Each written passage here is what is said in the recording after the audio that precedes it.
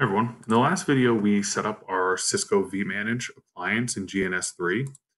In this video we're going to go ahead and set up the vbond.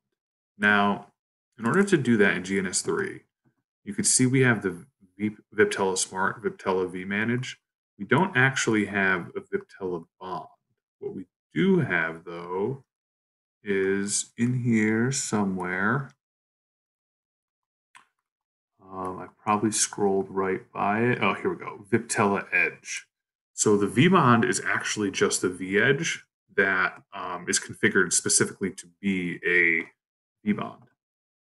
So in here, we go to import appliance. You click on Viptela Smart, open,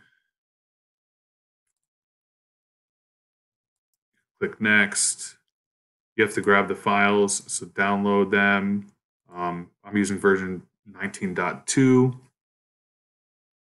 And I already did all this because it takes a while. The one thing I wanted to note with the vEdge though is you need to go here into configure template and you need to change the HDD to IDE. I believe it comes as Virtuo. It won't work. You'll just open up the console. It'll sit there doing nothing. So you have to change the hard drive to IDE. And the good news is that the vEdge is the same thing as the vbonds. So what I'm going to do is set the vEdge, and I'm actually just going to change the name just so that we know it's a vbond. And I'm going to take the management interface, connect it to our management switch. I'll take G00, send it to this switch.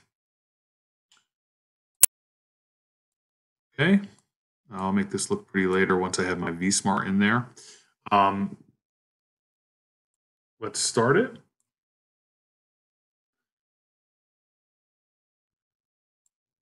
And console in.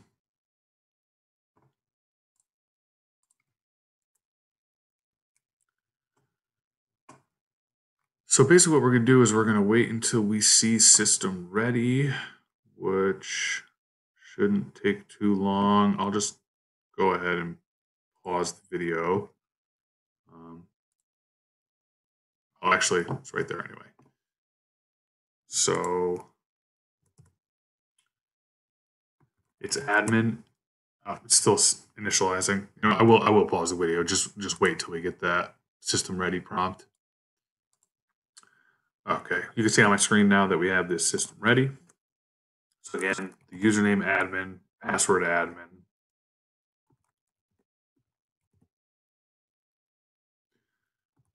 We have to set an initial password.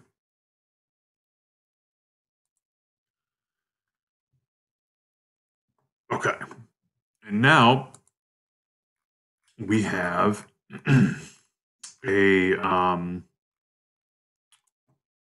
bootstrap configuration, again, for the vEdge. Whoops, not COMT. Well, looks like that somehow worked. But okay. System. And host name, I'm going to call this one vbond1.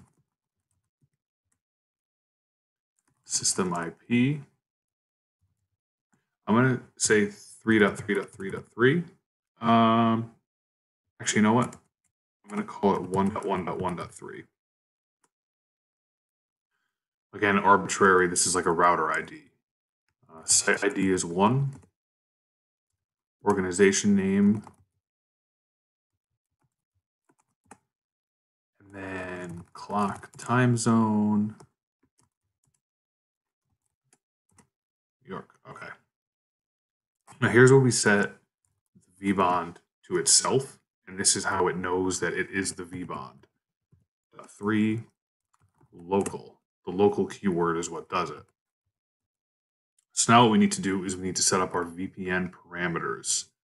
So let's go ahead with VPN 0 to start with. And I'm going to take ETH0 out of it.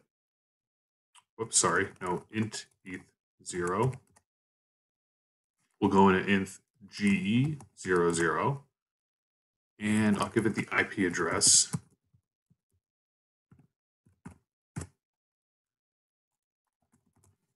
And we specify the tunnel interface. We do NCAP, IPsec, allow service all, allow service netconf, allow service SSH,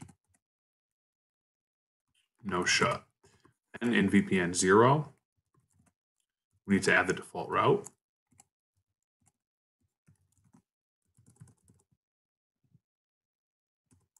And I did 192.1.1.254. Okay. So now we go into VPN 512, which is our management interface, our management VPN. This time Ethernet 0 will be in there. We'll do IP address 10.0.80.13. And I don't need a default route here because I don't actually need to get to it from outside the GNS3 environment. So I'll just commit, quit. Only one panel interface with color default allowed. What did I do? Do show int G00. You know what? That might have been a typo on my part. So let's go back into VPN 0. No int GE00. I think this is case sensitive.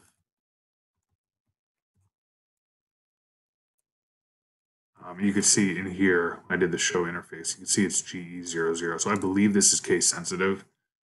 It doesn't yell at you for some reason, which I thought was weird. But IP address 199.113/24. It's a tunnel interface. The encapsulation is IPsec.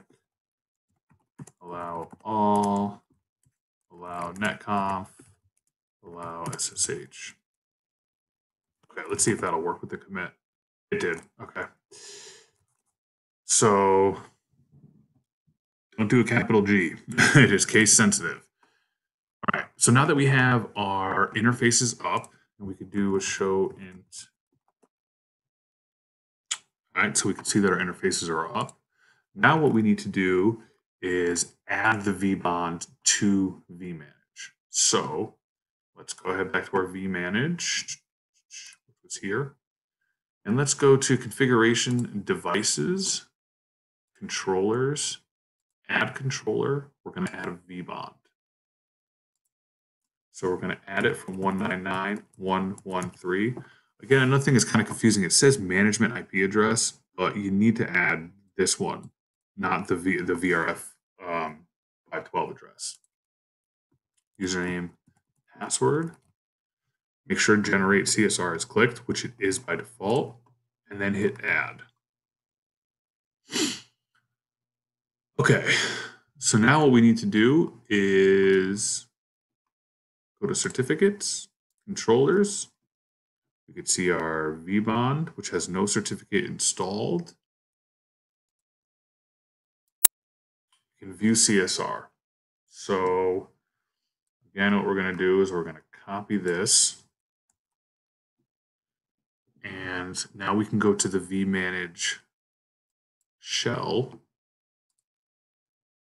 which we are already in, and we need to generate the certificate. So got to do a couple things here. The first thing is we need to go into V, and we need to create a file. We're going to call it vbond.csr.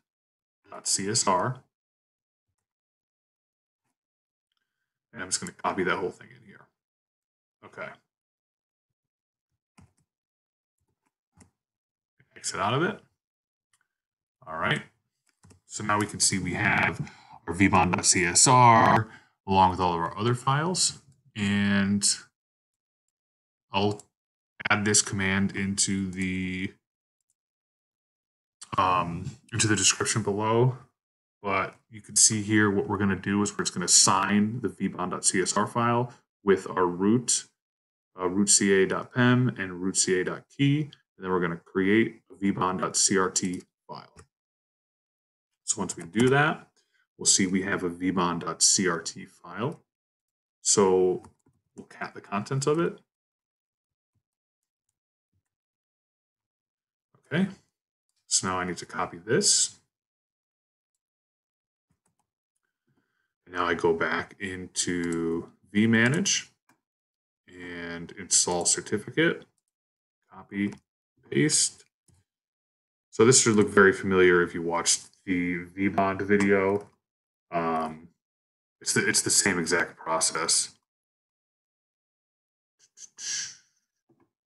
Scheduled success. So now we go back into devices, controllers, and where certificate and status is installed. So that's it. If we wanted to, actually, I guess I could show this just before I go on to the vSmart vbond. If we want to, we can go to show orchestrator connections. And let me do that again a little bit nicer. Okay, so we can see the vmanage. We are connected to it. So in the next video, I will install our vSmart.